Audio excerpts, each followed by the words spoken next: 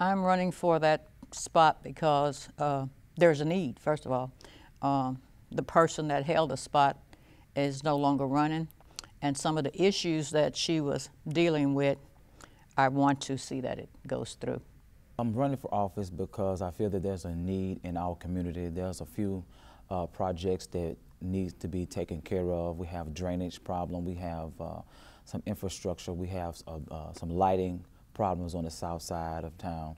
And I feel that this time now will be a great time for us to run, as we have had others to ask us to run, ask of me to run. So that's one of the reasons why I'm running.